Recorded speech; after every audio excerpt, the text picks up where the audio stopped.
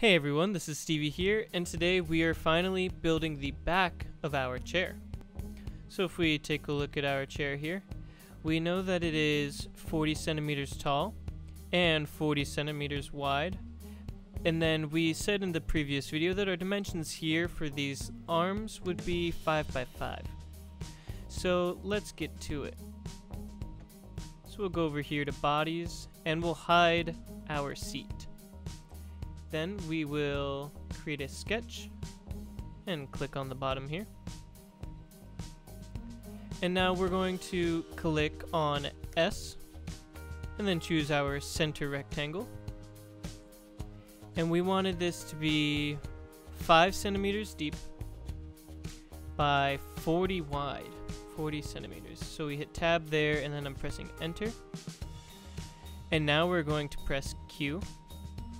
And we're going to click on the square that we've made, and we wanted to make it 40 centimeters tall.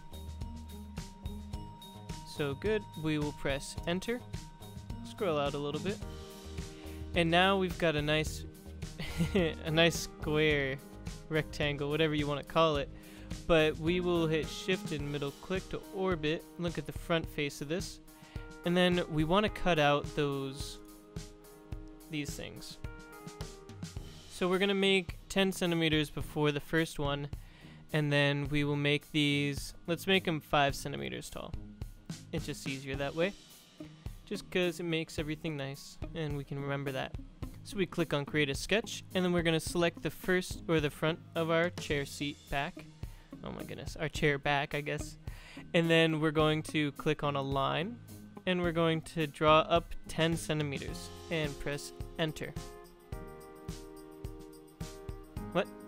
Why did it go backwards? Control Z that. We're gonna try that one more time. Press enter. Okay, well that's fun. I don't know why it's doing that. Let's see.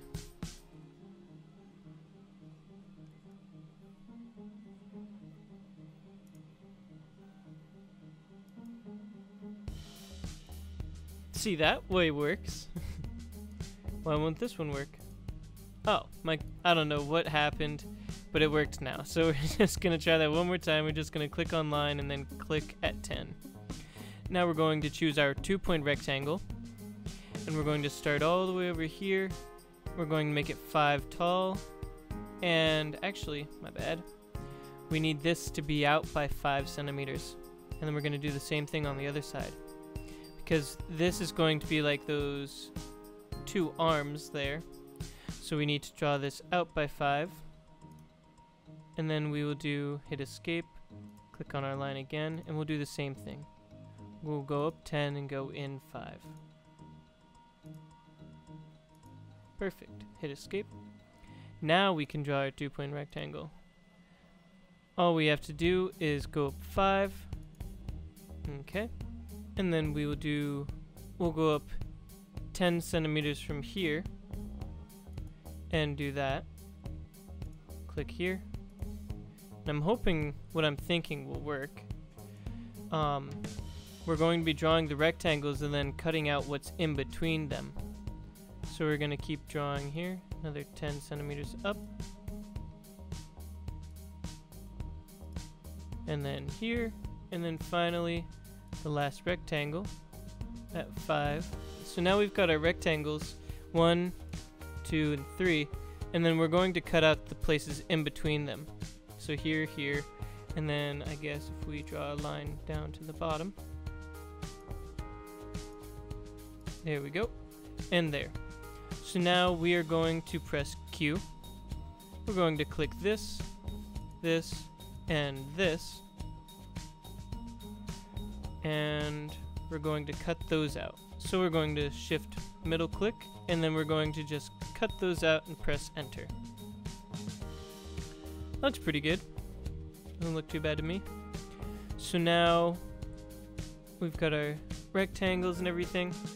We also need to add the pegs to the bottom. So let's do that. We'll zoom all the way down to here, and then we're going to click on create a sketch and then click our face down here. Now we're going to choose our center diameter circle like before. And remember how we can snap to find where the middle is? We're going to do that and type in 3, hit enter, and then we're going to do the exact same thing for the other side. Except it doesn't want to because we drew on this plane. So we're going to create another sketch right here. And we're going to do the same thing. Right there, 3, hit enter. And now we're going to press Q. We're going to click on both of our little circles, and we're going to extrude them by 5 centimeters. So just type in a +5, and that will push it out. And then hit enter. And now you can see we've got our posts on our chair back. While it's not identical, it looks pretty good. I think so. You know what? We could cut out like a little bit at the top there. Let's try that. I think it would be cool. So we'll just go through this real quick because it is not necessary.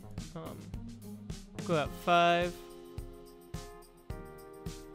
Let's go down to here. I don't know where that is, but looks kind of cool.